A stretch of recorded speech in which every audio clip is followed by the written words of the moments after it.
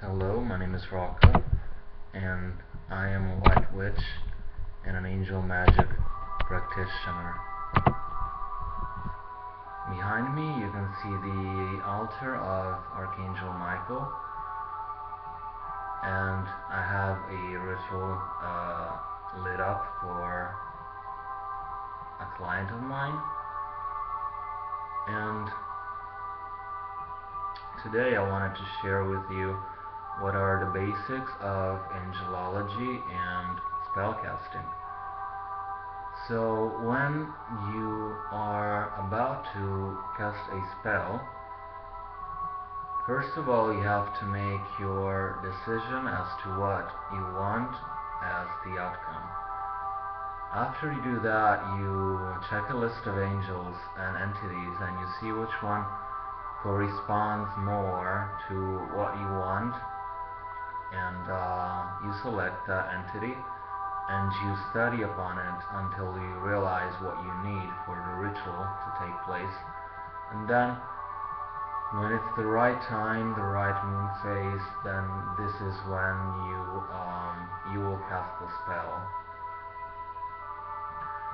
Now for beginners, a good advice would be to work solely with God, because you know that God is almighty, so he can do everything, and all you need to do would be a white candle and the desire to have your wish or need met. So you can simply, no matter the day, you can meditate, and the way you do that is you close your eyes, you light up the candle, which can be, in this case, because it's got white for every purpose, and you will feel this very uplifting energy because it's God's positive and loving energy. And you make a wish to God and you pray to him. You can recite a prayer according to your request, and you can say a Holy Father afterwards. You can stay in this blissful state of meditation until you feel that something is moving in and inside of you and your desire is coming to fruition. But after a while, because it's not a sin to call on heaven's help and to ask the angels for help, you can also study upon each angel and what these angels might have in store for you. The angels are the messengers of God. So they're all parts of God, and their name always ends in El, which is a Jewish name for God. So Michael, Gabriel, Raphael, and all these names, they all are names of the divine. So all angels' names end in El, exception made for two of them, and these are Metatron and Sandalphon. These two angels were once humans, and Metatron is the prophet Enoch, and Sandalphon was his brother, and they both ascended to the heavens because of their upright and fair, just, holy way of leading their lives. So in the example of Metatron, he just felt called to the heavens, and then he was made into an angel, which actually now is the most powerful of angels. And in the Kabbalah, he's associated to Kether, which is the highest sphere of the tree of life, meaning that he's associated with the possibility of hearing the voice of the divine and hearing the voice of the angels. So just by hearing the voice of God and the voice of the divine and the angels, you automatically are in a place of love, and you can ascend to the heavens one day, even if maybe you won't become an angel like Metatron, but you will be in that same state of bliss with maybe less responsibilities or less power, but you will still be in heaven just because you have had the possibility to listen to the voice of the Creator. So each angel is associated to a day of the week. The first day of the week is considered to be Monday. So today, the angel associated to Monday is Gabriel. Gabriel's colors are white and silver, like the moon. Gabriel is, he once told me, the angel of forgiveness, the angel of um, motherly instinct and motherly care and to care for children. He is the angel of hope and of especially purification, because the moon has this very delicate energy and this very watery energy that's associated to purifying and getting rid of what no longer serves you. So Gabriel can be summoned upon on a Monday using a white candle. Some of the herbs that can go with a type of ritual like that are jasmine, mint, or even basil and other herbs that you perceive to be fresh and detoxifying, such as dandelion or dandelion root. So you mix these ingredients on your altar, and you can use 1, 3, or 7 white candles, and you summon upon the help of Archangel Gabriel to cleanse you from every negativity and from every curse and from every evil entity and in general from anything negative that could be in your life. Second day of the week is Tuesday, and it's associated to Archangel Shamuel. Shamuel is an angel who brings courage, energy, life force, and also helps you with passion. His color is red, and he is associated to the energy of Mars. For all of these angels, you can find online or at a local store what you call planetary incenses that they go with the day that's associated to the angel. So say Gabriel, you would need moon incense. As for Raphael, you will need Mercury incense, and then Cassiel, Saturn incense, and then Michael, the incense of the sun, and so on and so forth. Um, Moving on with the week, on Wednesday you have what we call divine healer, or the doctor, the divine doctor, who is Raphael, and there's a lot of hospitals here in Italy too that are called after him, because he has this very healing and tranquil energy that will certainly be able to heal your body and soul from anything that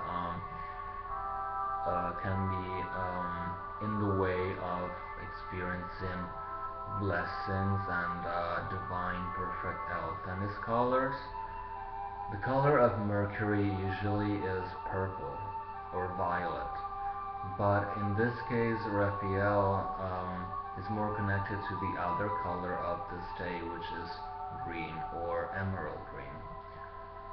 On Thursday we have Archangel Sakiel, who is an angel associated with money, associated with wealth, with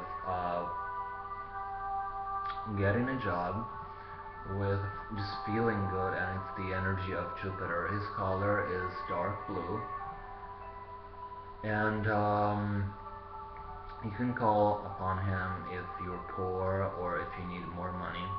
And the way you would do this is to call upon him on a waxing moon. The following day is Friday, and Friday is associated with Archangel Haniel, who is also associated to Venus, but also to the full moon, because she's very feminine. So she brings love, fertility, and helps you solve, just like the cherubim, angels, every type of difficult situation which relates to your soulmate or twin flame relationships. And you can also summon her in order to get help in finding your soulmate. And the way that works, you just light up a pink candle. Her color is pink and green. And you can use a pink candle, which is even more connected to her. And you can ask her to find your soulmate, or just a good person to take care of you. And you can also list the characteristics that this person needs to have to make you happy. Um, Haniel is, again, angels don't have gender in truth, but have masculine and feminine energies, just like we do. So Haniel has got more of a feminine energy, just like Michael has got more of a masculine energy, and just like Cassiel has got more of a masculine or elegant energy. So, but all these things don't count in the end, because you are loved by the angels and by God, no matter who you are, or what your energy is like, or what your gender is.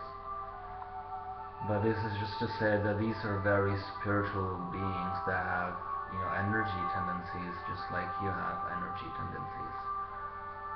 Um, Saturday is then associated to Cassiel, who is the archangel of tears and solitude, and he's the one who helps people who are old, ill, or dying, the ones who know that their time has come, to make the passage to the afterlife plane called heaven.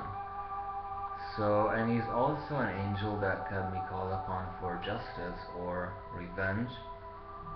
Now the Bible says, bless those who bless you. It also speaks of forgiveness, but it also says, bless those who bless you and curse those who curse you. So cursing is allowed, but it has to be contained to those cases where nothing better can be done, and where there is a life endangering situation, or just where this is the best solution for, say, your problem, or your seeming problem.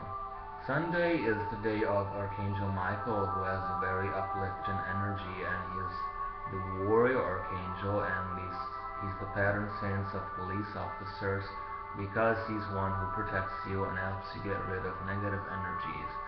So for the role that he's had in the Bible and history, he's the one to call upon, together with the Holy Mary, to defeat the devil and his works, and to purify and exorcise you from every, just like Jesus, from every unholy or dark spirit.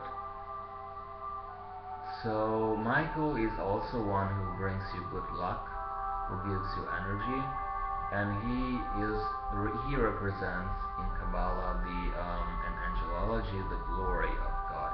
So he's the angel of splendor and of power also. So as you see, candle magic and angel magic are very easy. You just need to know which angel corresponds to what you want to have, and then select the right day or right moon phase: waxing moon for positive, um, waning moon for negative, new moon for attracting abundance and other things such as attraction and other types of blessings, and then the full moon especially for purifications, even though they can be successfully performed with any moon phase. And last but not least,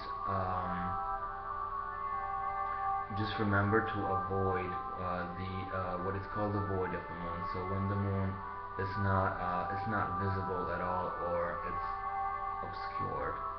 So these are some of the basics of white magic, and I hope you can enjoy it. God bless you.